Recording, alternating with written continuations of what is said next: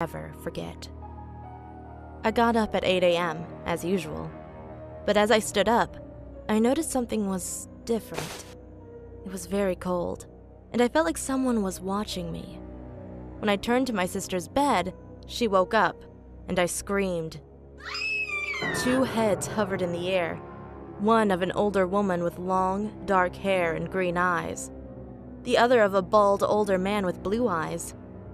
I screamed again and ran to my mother. I told her what happened and saw some man at the door. I can't recall what he looked like, but I screamed and hugged my mother when I saw him. I was crying at this point, and she looked at me as I pointed to the door, not explaining why. She instantly knew what I was upset about, and she spoke in the direction of the door. I don't know what she said. I was just too scared to listen, and all I wanted was to be somewhere else. Nothing like this happened to me again, until I was 13. I was coming from my friend's house and was really tired. I went to my room, turned the lights off, and went to bed. At 4 a.m., I suddenly woke up without a reason. When I looked at the door, I saw my mother looking at my sister. She had lifeless eyes, which reminded me of the incident that happened when I was 7 years old.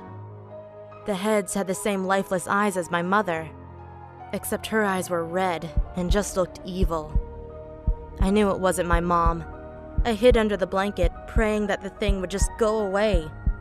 When I looked up, it was still there. I prayed again. Then it vanished. I mean, literally vanished. I saw it with my own eyes.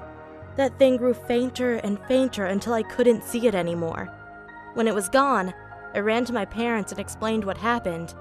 They believed me and said that if I couldn't go to sleep, I could watch TV or just stay up. I thanked them and went to the living room. Now, I'm 14, and I talked to my mother about the incident that happened 7 years ago. And when I told her what the heads looked like, she seemed very surprised and confused. When I asked her what was wrong, she